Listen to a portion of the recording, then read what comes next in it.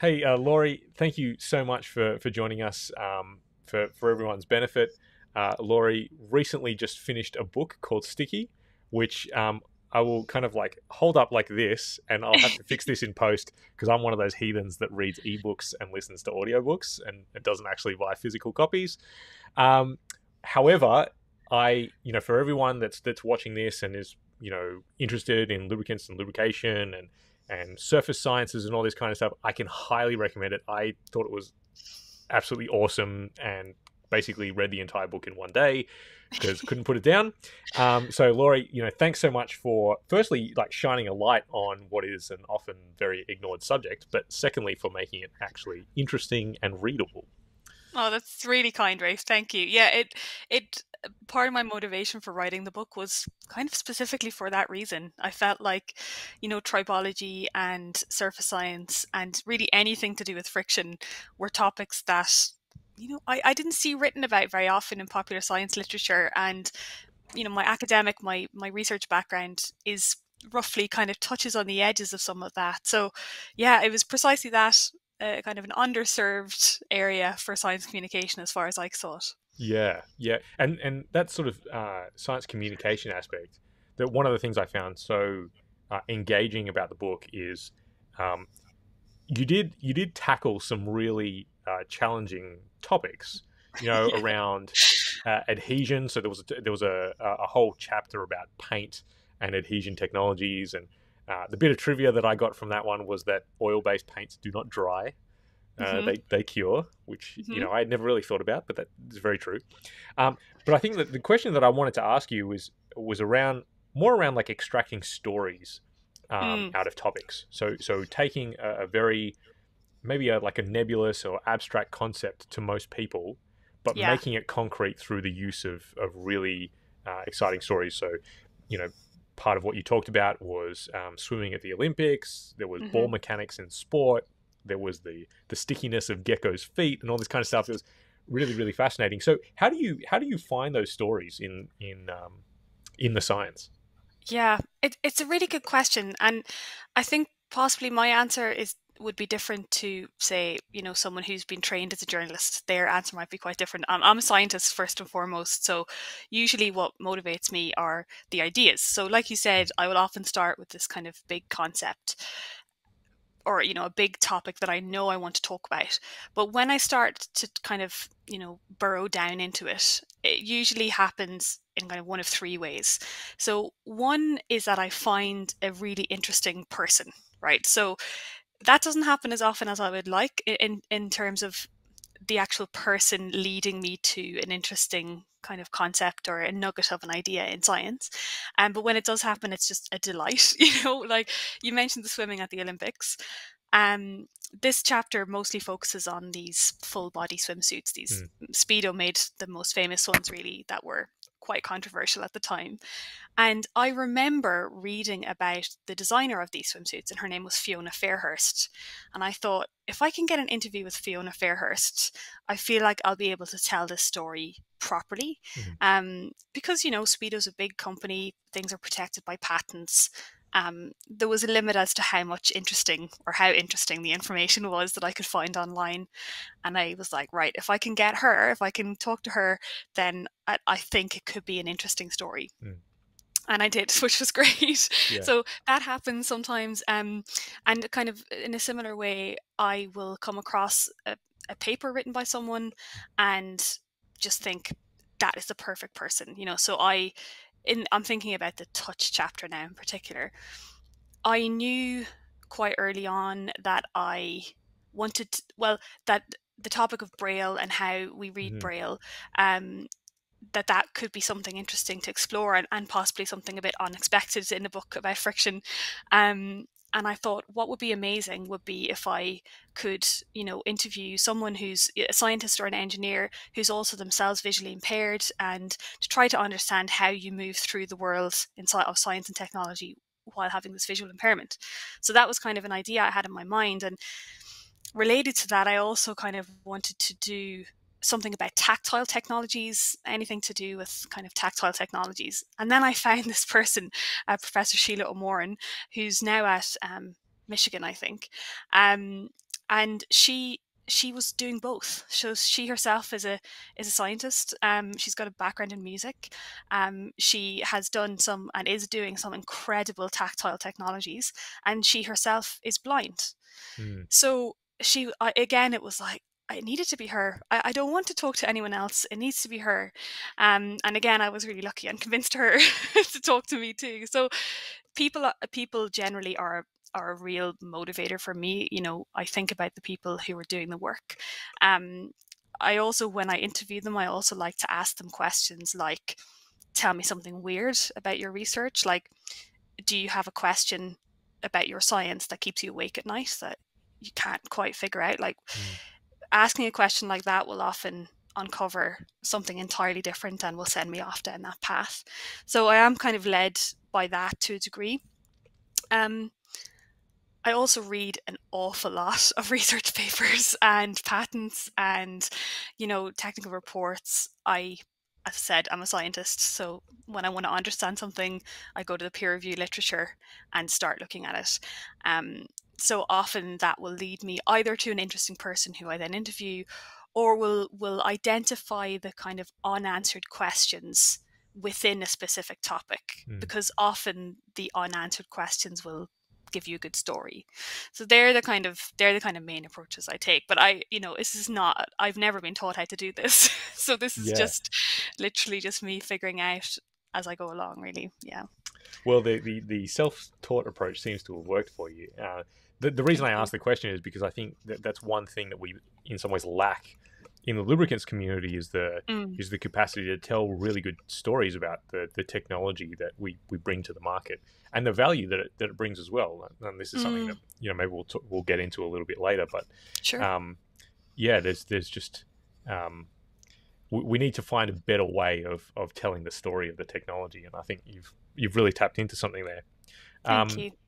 So I should say though, before we go on, there's so many dead ends as well, Rafe. You know, like, you see the successful stories, right? It's very selective what you see in the book, but the process of continuously asking questions, and I try to have quite specific questions in mind. So it will be what when we see people playing curling, what's the sweeping doing? Like, is it just melting the ice? Does it actually make a difference? So they're quite tiny little questions. Or how do we measure friction, say, between two tectonic plates? Like, how can we understand what's actually going on between two faults? So I'm like, I want to write about earthquakes, but then I've got like quite specific questions that I keep asking, and asking some of those will often lead me to a dead end, but just sometimes it will lead you to something that you can turn into a narrative. So it's a whirlwind of an experience sometimes. The curling stories were awesome because I've had, being from Australia, the Winter Olympics has always been seen more as a curiosity rather than an event. And curling to an Australian is just the most hilarious sport that exists. A combination of lawn bowls and housework. But somehow you managed to make it fascinating. And like the fact that there are controversies which exist to this day about what's actually going on. I just thought that was really cool. But maybe that sort of shoehorns into the next question I wanted to ask you, which was what was the most surprising thing that you learnt about surface science in the course of researching for this book? I think I can probably answer this kind of on two levels. I think a big idea that I had come into the book with an idea that I thought was pretty clear and straightforward, but I was completely wrong. So that was kind of a joy, and that was around our understanding of friction. I had this impression that we didn't have a handle on the fundamental nature of friction. Like, where does friction come from when we're talking about a few atoms? We think of it as this big macro scale force, or a force that operates across much larger scales. But I remember reading years and years ago, that we don't actually know where friction comes from. We don't know what causes it. And I thought, well, that's kind of interesting. That's an interesting idea. But that's not true at all. It turns out, as we've developed different techniques and better microscopes to probe the nano world and to probe things that are just a few atoms thick, we have really started to develop a fairly complicated and fairly sophisticated explanation of where friction comes from. So that was a surprise to me, in that it was completely the opposite kind of conclusion that I thought I was going to draw. And related to that, and perhaps this is something, it's incredibly obvious to those who listen in and watch into your show, but I had not realized that the coefficient of friction is not something that we can predict. So the coefficient of friction between two materials, it's not something that we can take, the fundamental properties of those two materials, everything we know about those two materials on the nanoscale, and just use that to predict what the coefficient of friction between them is. Like loads of people, I've referred to tables of coefficients of friction in experiments forever, but those numbers themselves are approximations. They're best guesses based on many, many experiments. And so rather than us not understanding friction at the nanoscale, but being really good at using it on the macro scale, what I realized is that there's a gap.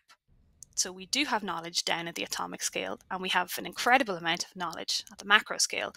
But what we lack is something that bridges that. We lack these kind of a set of models or a set of algorithms that allow us to take what we understand at the nanoscale and use it to help us design better systems, and probably better lubricants at the macro scale. So that really surprised me, I have to be honest.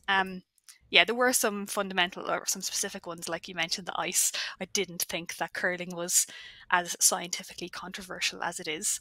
I didn't realize how genuinely fascinating rubber is. As a Formula One fan myself, I'd thought about tires a lot, but not as much as I should have, perhaps. So yeah, there were kind of lots of individual ideas that were really surprising to me, but the kind of my kind of overall take home idea of what friction is changed a lot in the process of researching it, which was a surprise and a joy. Yeah, that's really cool. It's so interesting that when you do get the opportunity to sort of get into the weeds on a subject, that there's all these sort of surprising facts which come up. I know my own not deep exploration of rubber and elastomer materials, because working as a lubricants engineer, you just take it for granted that some lubricants are compatible with some elastomers and are not compatible with others. But it's just in a table, and you never question it. You sort of never ask why. And I did a video on this channel a little while ago about elastomer compatibility, and getting into the chemistry and realizing that that all of the different elastomers that are built are as chemically complex as the lubricants that we're using, and there's additives and there's base materials and all this kind of matrices, and you sort of go, oh wow, like this is you can really go down the rabbit hole, and there's I'm sure there are people that built their entire careers on adjusting one small molecule in the matrix structure and making an entirely different type of rubber, right? No, it was fascinating, and the other thing I thought was interesting on that, the predictive capability when you talk about the coefficient of friction. Of course, Professor Martini, who was on this podcast, I guess the second episode. I mean, that's a lot of the work that she's trying to get into as well, with molecular dynamics and trying to enhance our predictive capability. But she'd be the first to admit that we're a long way from the final answer. So she's amazing. She is the quality of research that her group does is just staggering, and she works across scales, which is very unusual in most areas of material science. You tend to focus on your own scale, at least, if not your own group of materials. But she's doing stuff from, like you said, from atoms right up to really, really big industrial processes. So yeah, I was really happy to find her and to talk to her for that final chapter of the book, and she really helped me understand and paint a clearer picture of that weirdness that we have across scale of friction. Yeah, she's cool. Yeah, definitely. The one I was going to ask you, and this might be a bit of a sort of like a Sophie's Choice question, in that did you have I don't want to say like a favorite area of research, but because that might be a bit too hard to pick between. But did you feel like any of the areas of research that you went into, is there any that you felt held a lot of promise for the future. Yeah. Maybe rather than necessarily picking one, you can pick a couple. Yeah. Oh yeah, thanks. Because I probably will have a couple. Yeah, like you said, it's really hard to choose, and it's important to remember as well that I'm seeing this from my point of view as, yes, I'm a physicist, yes, I'm a material scientist, yes, I've done heaps of research, and I know I can pick out dodgy looking things in a research paper Yeah. better than a lot of scientists, to be honest, at this stage. But I think there are definitely like 2 or 3 areas that I will be kind of keeping an eye on in the coming years. One is, we mentioned Professor Ashley Martini already, but her research and generally research around dry lubrication. So Mm. trying to look at lubrication again at the nanoscale, because if we can better understand the mechanics, we can better understand what is actually happening between atoms and molecules at this scale. In theory, at least, we could start moving away from oil-based lubricants, in some environments, right? Not in everything we know, but I found that really fascinating, and I always love science that's being done to ask questions about something that's industrially incredibly relevant, but that the fundamentals are still a bit undefined. So that's one area I'm continuing to keep an eye on in the literature, for sure. Another one, which is kind of, maybe I'll go in order of how close to market I think they are. The next one is probably, there's these kind of coatings that are based on plants, right? So using kind of biomimicry, specifically the Salvinia fern, which some of your listeners or watchers may have heard of before. And it's an invasive weed. Normally, it's not a positive thing. You don't really want to have Salvinia anywhere, because it can form these huge mats that will take over waterways. But it's incredibly good as a water repellent material. And I dove a lot into the details of some research that's been done on the Salvinia effect. So probably people have heard of the lotus effect, which is, if you look at the lotus leaf under a microscope, it's covered in these bumps. They're all different sizes. It means the water can't penetrate into the structure and it just rolls off. So that's lovely. But the thing about a lotus leaf is, if you leave it underwater for long enough, it will lose that ability. It will lose its water repellency. Salvinia fern is different, and what is interesting about it is, in theory, or initially at least, the scientists who are all plant biologists who were looking into this thought it was the same thing, a kind of a waxy, hydrophobic, so water repellent surface that was covered in these structures, and in this case, very small hairs. And these hairs, actually, at the end of the hairs, are kind of shaped like a whisk, so kind of 4 strands. And they were like, yep, it's all covered in wax, it's all hydrophobic. But how does it remain hydrophobic for so long? And it was only fairly recently that they realized that the very tip of this whisk, this at the very, very tip of the hair, there's actually a space. There's not a space, but there's a gap where there's no wax. So the very tip of this little whisk structure is hydrophilic, so water loving, water attracting. And what that means is that when you put a piece of Salvinia leaf into the water actually gets pinned onto the top of these hairs, and it traps a layer of air underneath it. So its hydrophobicity, hydrophilicity combo lets you have a water repellent surface that stays in place for much longer. You can literally put Salvinia ferns in water, submerge them in water for years, and it's still, you pull it out and it's bone dry. Some of those scientists are starting to develop coatings based on that same idea. And I'm quite excited about that, partly because this idea that you could have boats that never get wet. Like, I kind of love that as a concept, because it's just being cushioned by air. And there are other ways that you can get these air cushions around a boat. But if we consider the fact that like 90% of the world's trade is done by sea, if we could have boats that could move through the water with less friction, it would cut down hugely on fuel costs and the environmental costs of that fuel. So that's something I'm super excited about, and I hope kind of continues to develop. Things are being patented, etc. It's moving, but who knows. The final one is probably kind of gecko inspired grippers. They're really already in the market in some sectors. they don't perfectly mimic a gecko foot. We don't have the ability to produce such fine features that the gecko has evolved. But it takes inspiration from it in that they use a silicone rubber, and it's covered in very, very tiny wedges. It's kind of been etched to cover it in tiny wedges. And when you put that kind of silicone rubber wedge material against a surface and drag it along, it splays the wedges out and it starts to tap into what we call van der Waals attraction. So it starts to take notice of the electrons in whatever item you're trying to pick up or move. The gecko kind of goes many, many steps beyond that in terms of complexity.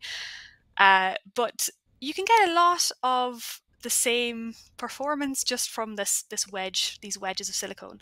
And now we're starting to see them being put on things that look like hands or grippers where they have a kind of finger with gecko tape on it. And they are really, really brilliant at picking up awkwardly shaped things or fragile things.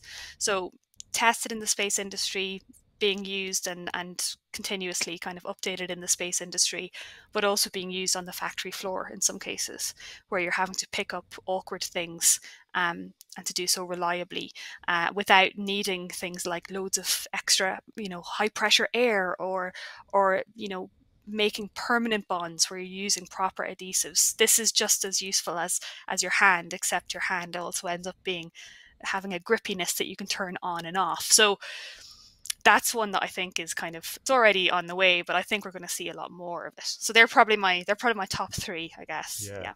That's so interesting, especially when you talk about the gecko's hand. One of the features of your book, which I really related to, was actually breaking sort of like macro phenomena down to the atomic scale to say, well, what kind of forces are actually involved. And like you said, with the gecko's foot, it's predominantly van der Waals attraction, which is, a kind of a scientific concept that we probably all learn about in high school. Yeah. And have never really applied to our understanding of a lot of the technologies that we use now. And so, one thing on this channel that I'm trying to do is do that kind of thing to explain things like viscosity and the attraction, or why certain molecules with different polarity will solvate or will not. But so breaking it down into its fundamental forces, if you like, is you did it much better than I do in making making it so understandable, even when it was just text based. And I found that a really, really cool part of the book. But Thank you. With especially with the idea of reducing the drag on the marine fleet, the global marine fleet, right? Yeah. Which I thought was just a really fascinating part of the book as well. But that link between surface science and sustainability, historically, I feel like our industry, and when I say our, I'm talking specifically about lubricants and greases, but you could apply it generally to surface science. Historically, I feel like we haven't done a very good job of communicating the value that we can bring, not just from an economic standpoint, but from a sustainability standpoint, right? I think you referenced, what was it, the 2016, 2017 paper, that it's something like a quarter of all the world's energy just goes into friction and it's just wasted. Yeah. So the surface sciences have a lot of value to potentially bring. But again, I don't think we've done a very good job of communicating that. So do you have any tips for the industry? I suspect I'd be a multimillionaire if I did. I think so. We've kind of, I've heard you ask this or a similar question to some of your other guests, and it kind of put me in mind of what my answer would be if we were to ever do this chat. And the first thing that came into my head is, so I'm a metrologist by training, so I'm a measurement scientist by training, and metrology is another one of these areas of science that is so fundamental, especially to kind of the industrial world. It's so fundamental that it's just completely ignored. It's baked, it's baked into so many processes that other than metrologists, most people will never think about Yeah. how you can measure the second, or why the kilogram is the way that it is, or Yeah. all of these things. And that has always been a communication challenge for metrology. Is trying to say this is really important and really relevant, and you should be really interested in it because it's so important. And I think that the lubrication industry has a similar Mm. challenge, because I think that most people have absolutely no idea how many lubricants they interact with on a Mm. daily basis. None. Like, none. I would kind of love, I have this idea that, maybe I shouldn't say this, but I have this idea that, we would be able to talk about, you'd be able to take someone through a day in their life, to think about the lubricants that they would interact with, or that their technology that they're using relies on. Um, and that's the big challenge, right? It's ubiquitous, but it's invisible. So that invisibility is a challenge. I think the lubrication industry has another level of problem, though. It's like quite a unique challenge for lubrication, and that's that there are huge benefits, like you said, to lubricating contacts. There are huge amounts of energy that we could be saving if we use the correct lubricants.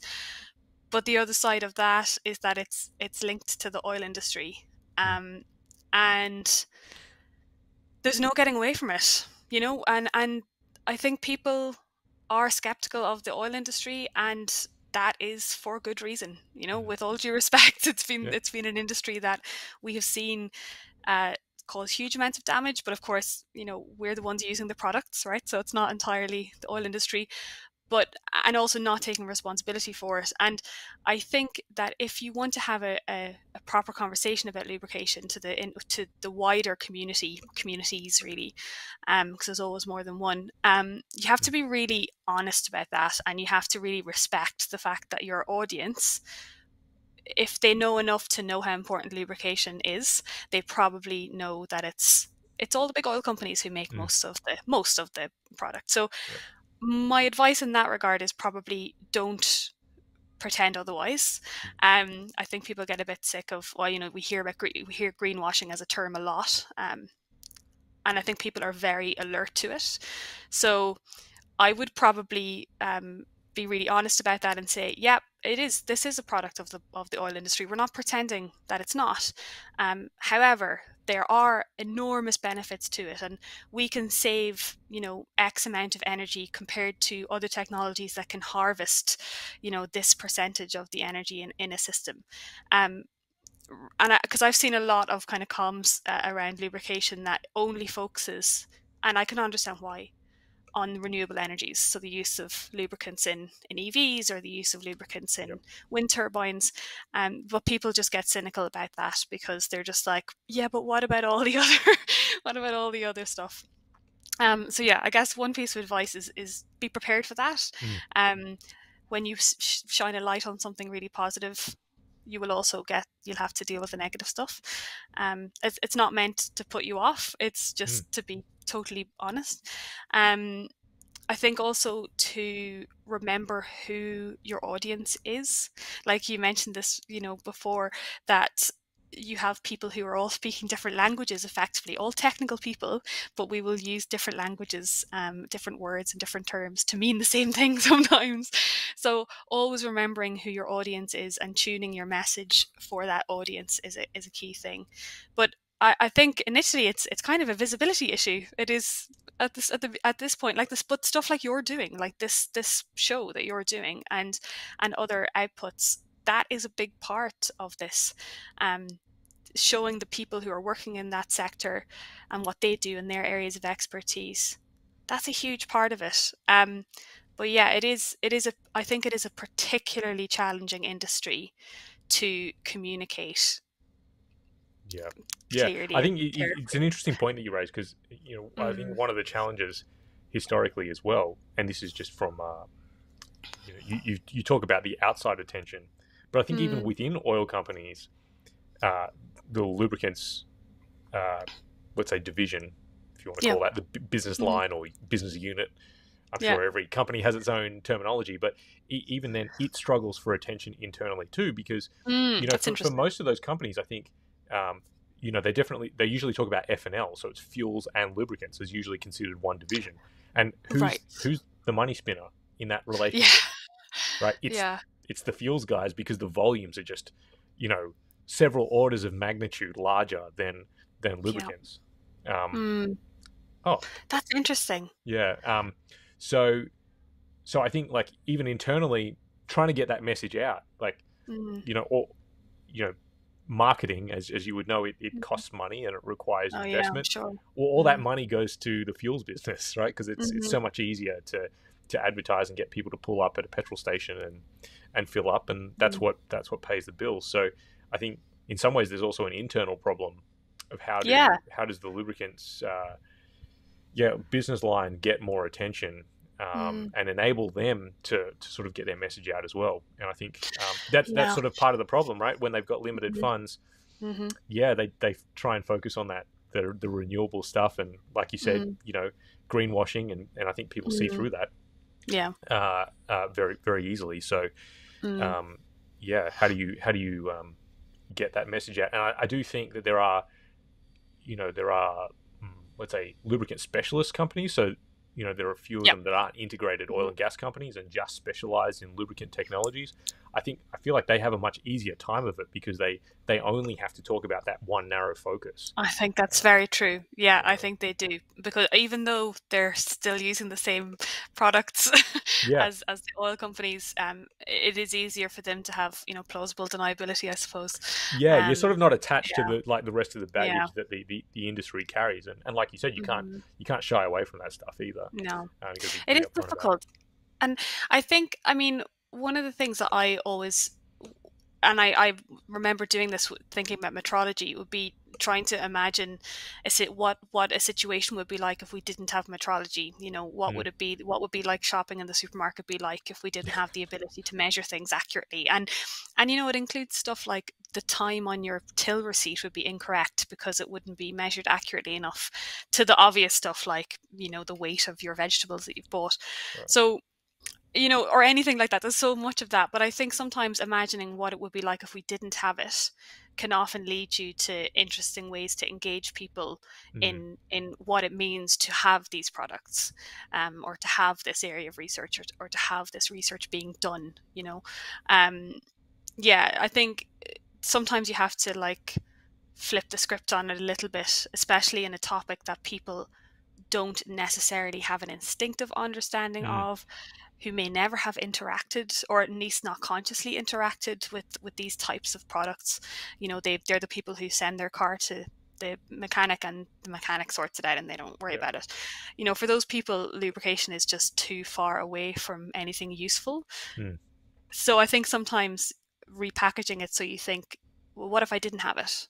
What if these products didn't exist? What if, and I think like you become very aware of like friction in particular, when you don't have any of it.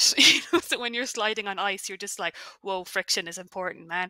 And I think sometimes you have to play that, the opposites kind of role. Mm. Like, what would happen if we don't have it, and what can we do now that we do have it? And Yeah. what could we do in the future if we better understood the mechanics, the mechanisms behind these processes? Maybe we could do away. Maybe we could put ourselves out of business if we could understand, Yeah. this. If we, and it's kind of, I think sometimes being brave and asking yourself tricky questions can often lead you to interesting stories and better ways to engage with whichever of your audiences you're trying to tackle, I Yeah. think.